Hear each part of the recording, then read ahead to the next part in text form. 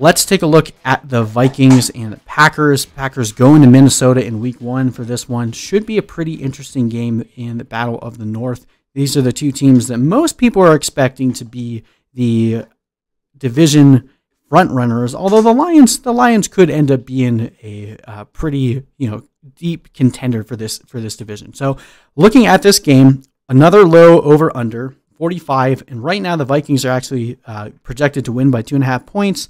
It's given us an implied point total of around 24-21. So again, decently low score game. Now last year, the Packers were really good at stopping the quarterback, and they were pretty good against preventing running backs and wide receivers from the scoring fantasy points.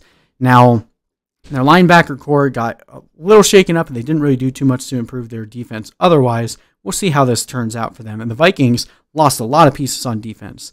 They did get Ngakoue, so that will help them, but Danielle Hunter is not going to be healthy for this one, so I'm not really too concerned about the Vikings defense numbers from last year, because this is a really different defensive group, and overall, I am kind of playing the let's play against the Vikings until they prove to us that they have a pretty good defense. It's pretty young, inexperienced, and I would expect the Vikings to have a little bit of growing pains in their defense, so I'm going to exploit that. So I think this will actually be a little bit higher scoring than Vegas thinks.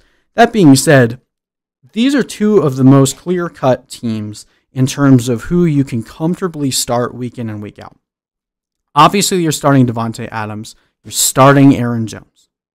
There's no question there. If you drafted these guys early on, last year, Aaron Jones absolutely torched the Vikings in both weeks that he played against them, and Devante Adams did the same thing. Their history against the Vikings is very solid. And again, this is a defense that we're expecting to regress a little bit. There's really no reason to talk yourself out of starting either of these guys. They're both top 5 options this week. Maybe Aaron Jones top 10, but pretty close to top 5. I'm not really that comfortable, though, starting Aaron Rodgers in this one, especially if Aaron Jones ends up getting 2 scores, which we've seen against the Vikings. And Aaron Rodgers was very hard to trust unless he played against a very bad defense last year. He was not a good fantasy quarterback. And if they're going to continue that high run offense like we've seen for the past entire year with Matt LaFleur there, I'm going to be a little bit hesitant to start Aaron Rodgers this week unless I absolutely have to. He could go off. He does have a pretty good history against the Vikings, but if it's anything like Week 16 last year, you're going to be disappointed if you start Rodgers.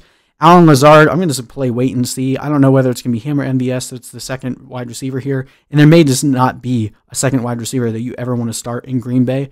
Devante Adams could possibly get like 200 targets this year and just be the only guy in town. And then I'm probably going to be a little bit tepid about starting either defense in this game. You can if you need to, but division games and ones that I think we're going to hit the over, probably going to try to avoid that situation. And then we're not going to get cute. We're not going to play Jamal Williams or A.J. Dillon here. Aaron Jones is still the guy until they prove to us otherwise. I think they'll definitely get some work, but no way that we can predict who's going to actually end up getting the majority of the touches there. So I'm going to stick with Aaron Jones and no one else. Not going to touch any of the pass catcher there. On the Vikings side, assuming Dalvin Cook isn't going to pull Le'Veon Bell and not show up on Sunday, Dalvin Cook is an absolute smash start this week. Absolutely dominant against the Packers last year in week 1 or week 2.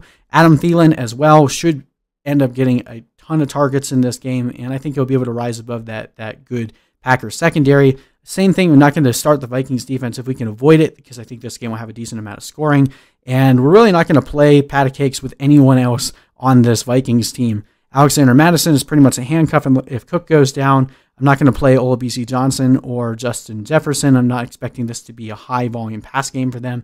And between Irv Smith and Kyle Rudolph, we need to see how this situation plays it out. I really like Irv Smith, but as long as Kyle Rudolph is there, I'm probably going to wait and see and figure out how they want to utilize those two guys and see if Irv Smith actually gets put into the slot a bit more. So we'll play a wait and see game on there. But obviously, you're going to start your studs in this one and probably avoid everyone else. In terms of my prediction, I think the Packers actually win this one. Packers have done a pretty good job at taking down the Vikings in recent history, and I think their defense is a little bit worse. So overall, I'm going to give the nod to the Packers in this one. They take down the Vikings 27-21, slightly above the over.